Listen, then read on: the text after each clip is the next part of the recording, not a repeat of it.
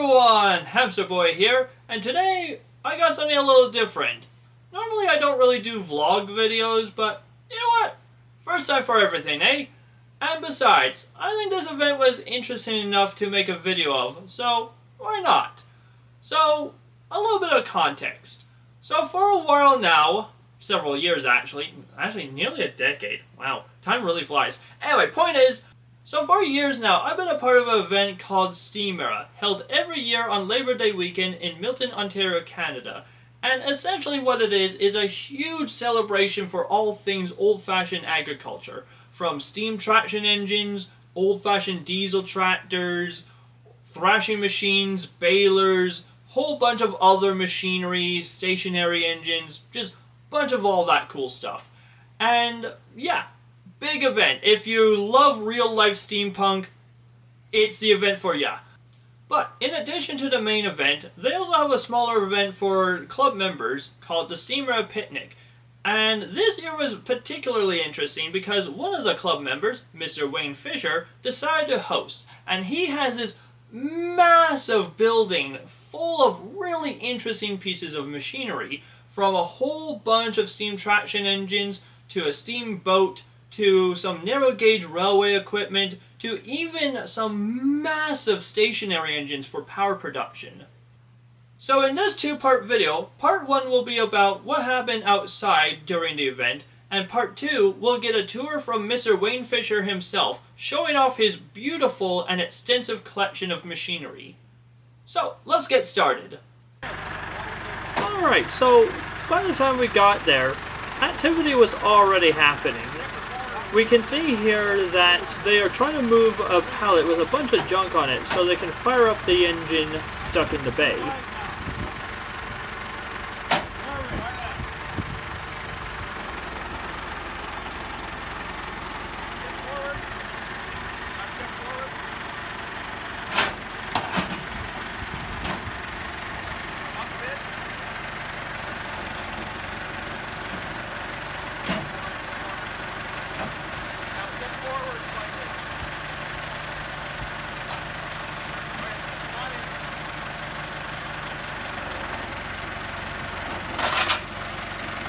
Unfortunately, Wayne skewers the skid a bit, but oh well.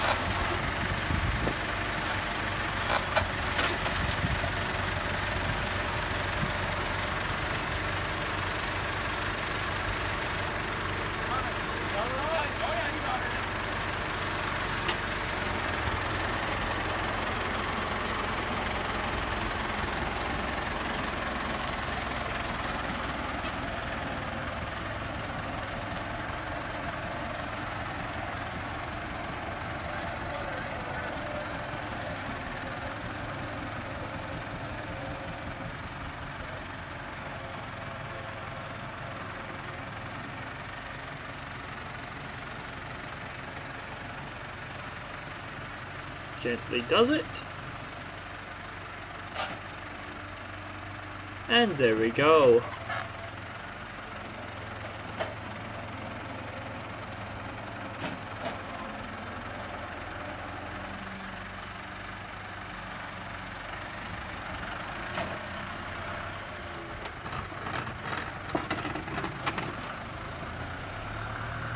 So once they got the engines all steamed up and ready to go, they decided to put one engine onto what's called a Baker fan, essentially a giant paddle wheel for air. Oh, these George Whites need two people to belt up with them, you know, they're just so wonderful. It's hard to keep all this power under control. Now the way you transmit power using old-fashioned equipment like this is using large flat leather belts. While it's handy in terms of being able to hook almost anything up to almost anything else, it does come with the big limitation that the two things you need to hook up must be perfectly aligned, else the belt will have a tendency to wander. This wandering motion can be accounted for using what's called a crowned pulley. Unfortunately, both the flywheel of the engine and the pulley of the Baker fan are completely flat, so getting the alignment just right comes down to the skill of the driver.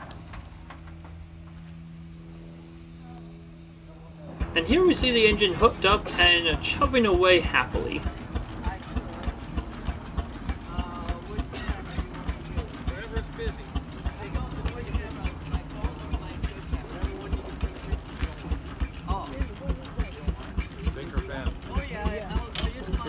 You can see clearly here how both the Baker fan and the flywheel of the engine are completely flat. Oh, okay.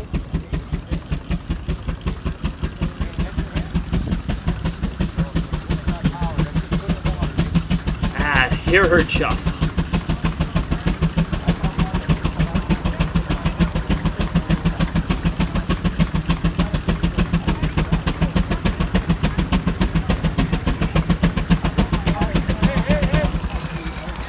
Unfortunately, the alignment wasn't quite exact enough, and the belt came off to the inside. Oops. Here's some lovely slow-mo of the engine working again.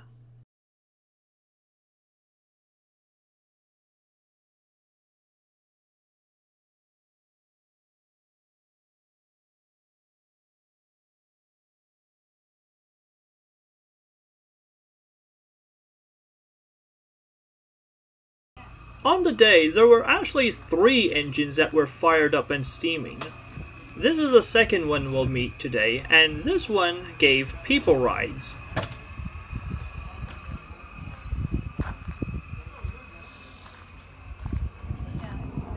Hauling around this lovely wooden wagon here. You can see they actually store a bunch of extra firewood under the seats of the wagon in case they need to go long range, but usually around here, they don't need that much firewood.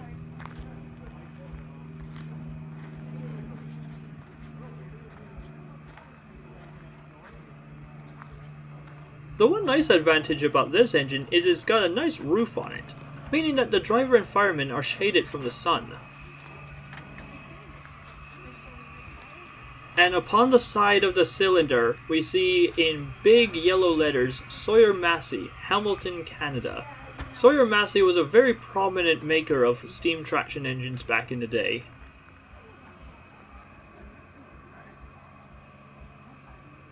After some time has passed, the engine was ready to go and a bunch of people were loaded up on the wagon.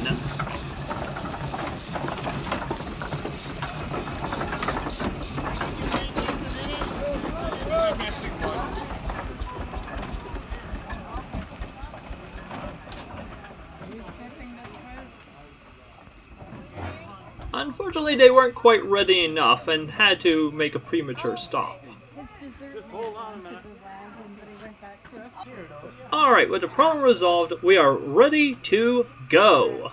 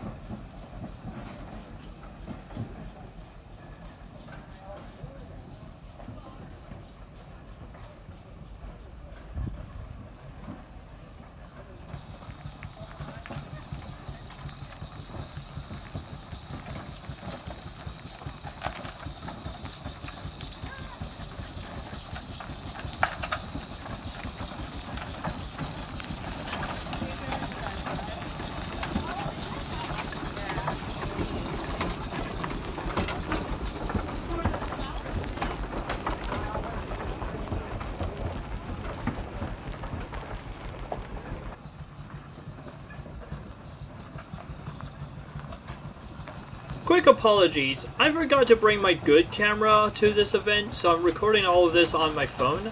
And the camera is right where I need to rest my finger, so if you occasionally see a random finger pop up, that's why. Sorry.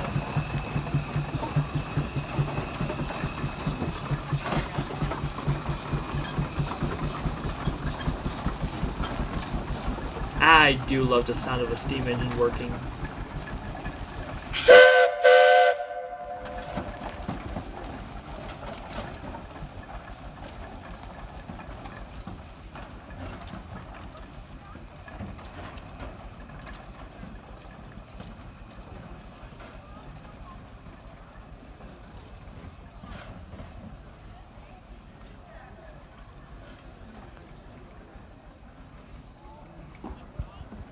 So of course, I simply could not pass up the opportunity to go for a ride on the wagon myself. And here we go! As long as you don't use the flash, you don't want to damage the cable.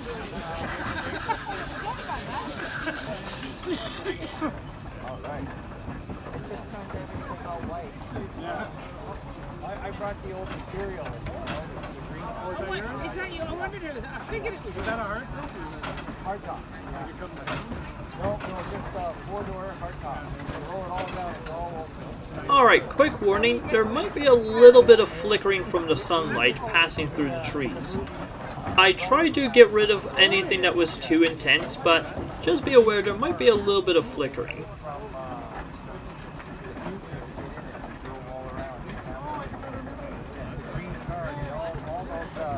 Kids from the umbrella academy got it.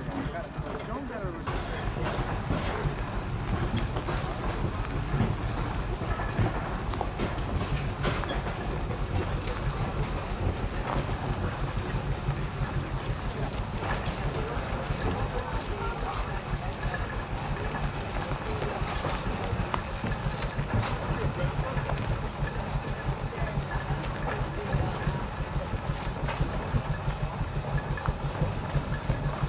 Alright, quick disclaimer here. Technically, to get all the shots, the wagon had to take 2 laps. The first lap is the one I rode on, and then the second lap is the one where I got all the external third-person shots. With that said, I don't think you need to see the engine go around 2 laps. So I decided to edit them together as if they were a single ride. Yeah, the actual train line goes right through it. Too bad he couldn't get a spur line. Yeah, of course it does. Yeah. If he had a There's a steam engine in there. It's just got to put it on rails. Alright, a little bit of the behind the scenes here. In order to get all the shots of the engine running, I had to run ahead of the engine to get into position so I'm ready for when the engine passes. Unfortunately, the road here is very narrow with big thick trees on either side, meaning that I can't really safely pass the engine alongside. So I had to constantly run around and find other ways to get in front of the engine. you guys know what speed you're going at? 9. Yeah, 2.5 miles an hour. You know why you're going 2.5 miles an hour? Under the hood. Because that's the speed that an ox or a horse plows at is around 2.5 to 2.25 miles an hour. And when they first came out with these in the 1860s, what speed should we make it go at? Well, we're going to use it for plowing. We'll make it the same speed as what they plow. It's perfectly logical. Wow, that's pretty good. Yeah. So that's the speed you're going at. Wow. Plowing speed. Plowing speed. That's pretty good.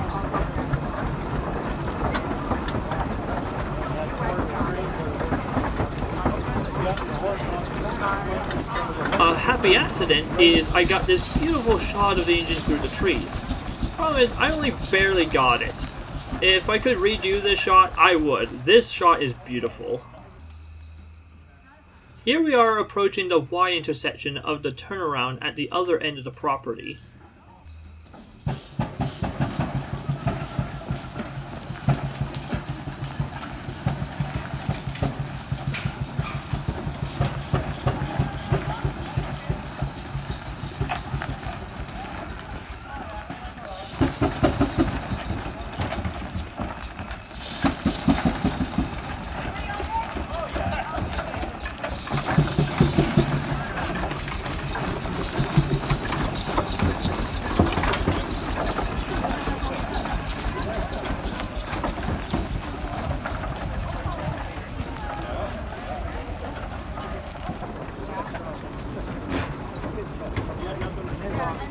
There's a lot of people there. That's a neat watch, Chris. Check out the whole fairground, the whole back. Can't believe it. Did you make that one? Yeah.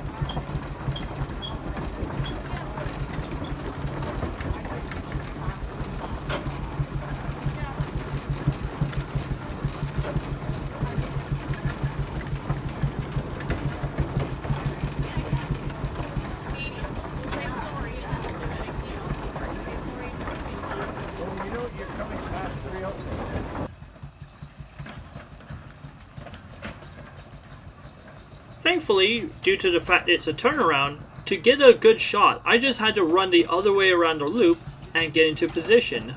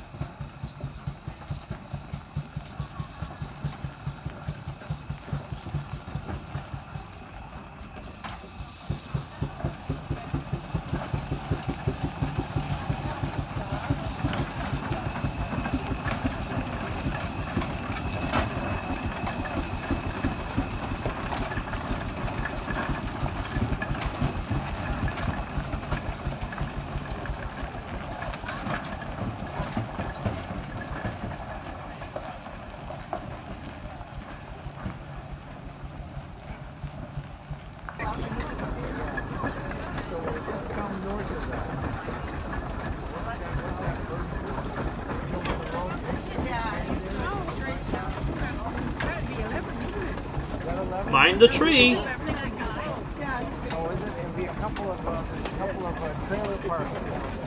Yes. Yeah. I thought that one was a dead end. Yeah. Yeah, because I picked up a little truck at the farm way down there. That came from Alberta. I was able to get it. Beautiful. How the hell did you get down there? Wow.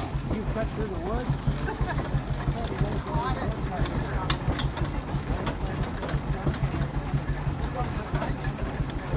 Yeah, you should have put sunscreen on. So if any of you guys are enjoying this wagon ride, I'll be uploading a full uncut version of the ride as a bonus video. Link to it in the description.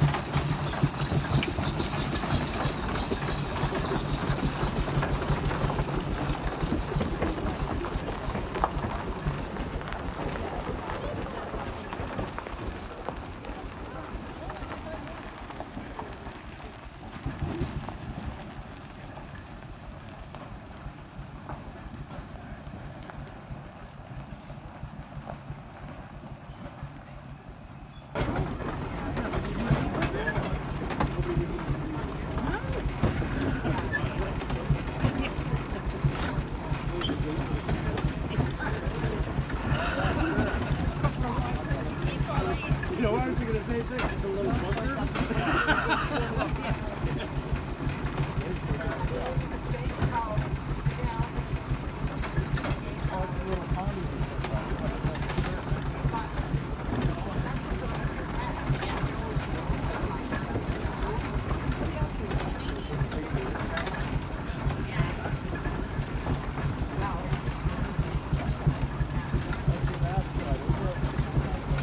Here the road was wide enough for me to walk alongside, and I got this lovely shot of the engine running.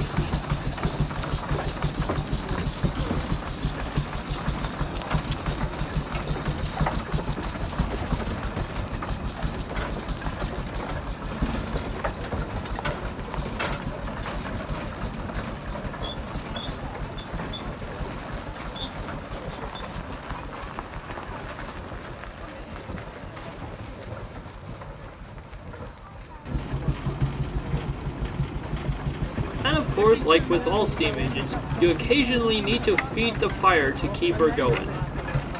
As we can see, the fuel of choice here is wood, although historically coal was also used as well.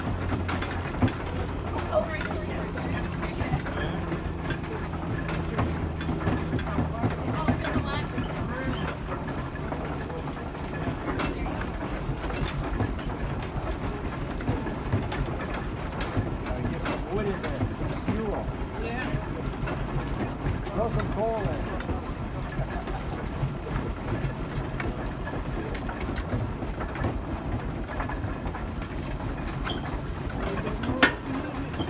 Yeah, lots of extra backup.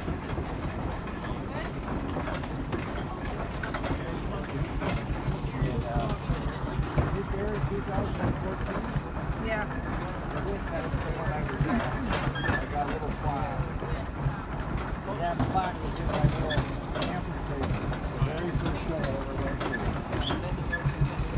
And here we are, back at start.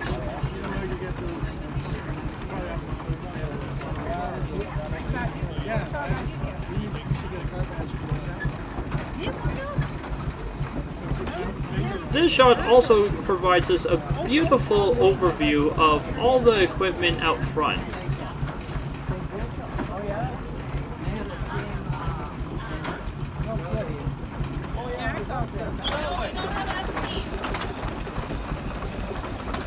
What a beautiful sight. Look at all the happy people. People coming.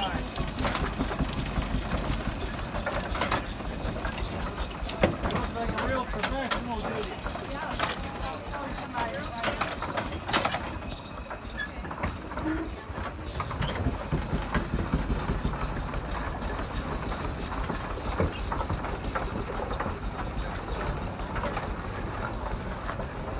Unfortunately, I would have kept following it further, but I got stopped by this engine being in my way.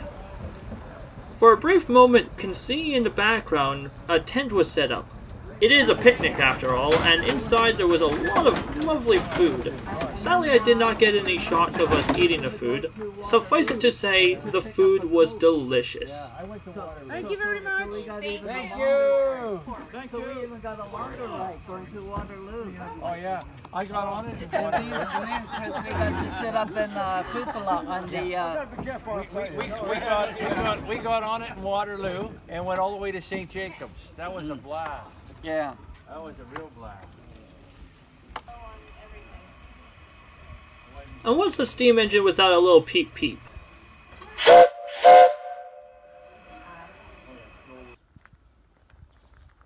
Alright, not part of the event at all, but something really interesting that caught my eye. One of the members brought along a really fancy old-fashioned car, and I couldn't help but get some video of it.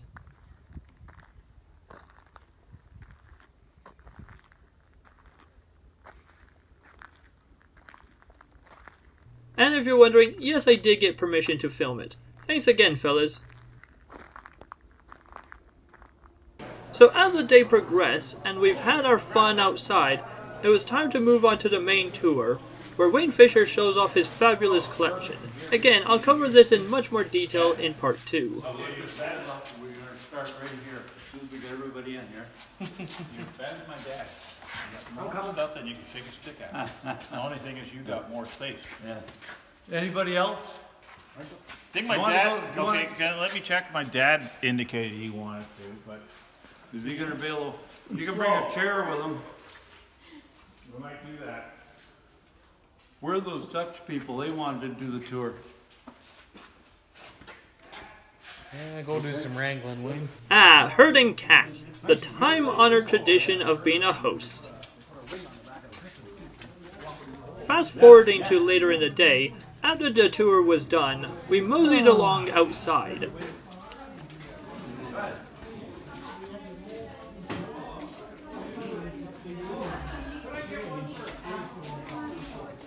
You can just barely see the spread of food on various tables in this main room. Again, this is my first time vlogging, and I wanted to keep the focus mostly on the machinery, but in hindsight I probably should have got some establishing shots of the food as well.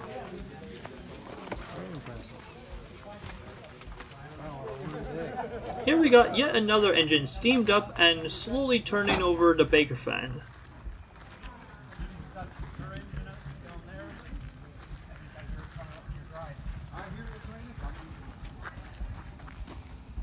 Oh, wait a minute, we better get this. Oh, they're coming this way? Okay, we better get this truck the hell out of here. Unfortunately, someone decided to park the truck here to load it up, not realizing the tractor with the wagon came back round again and needed to come through. Where the hell did he go?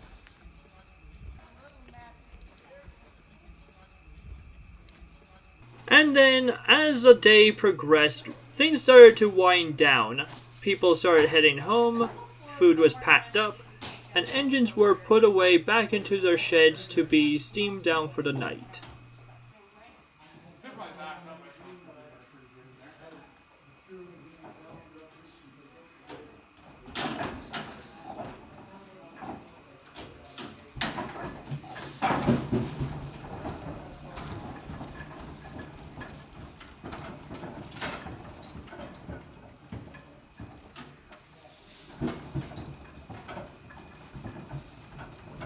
It's incredible just how much the engine shimmies back and forth as it steams along.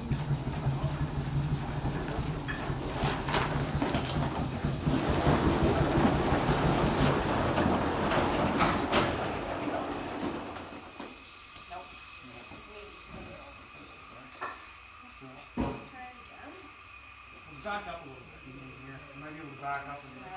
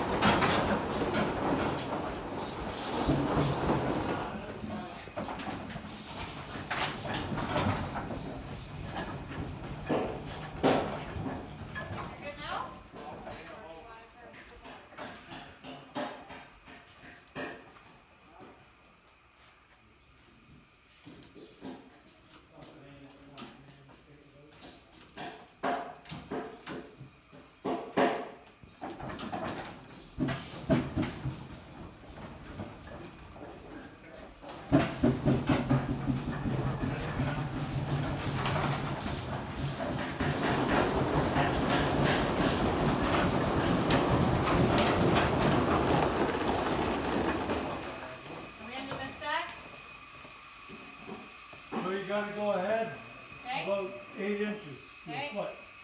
That's where I usually put a block back there. A little bit more rope. Back up again. Okay, whoa! And with a little bit of finessing, they get her into the bay. Now I'm out, right? Watch me. Yes. Just in case. Is it gonna work?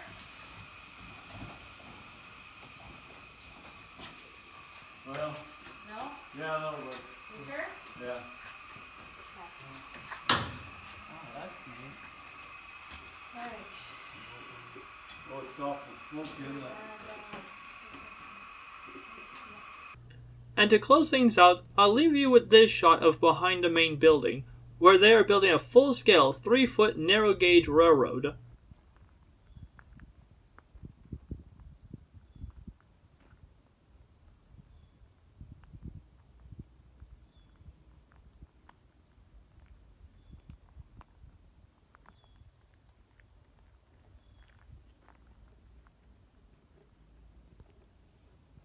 And there you have it, folks. Ah, man, that was just so much fun. I really enjoyed it.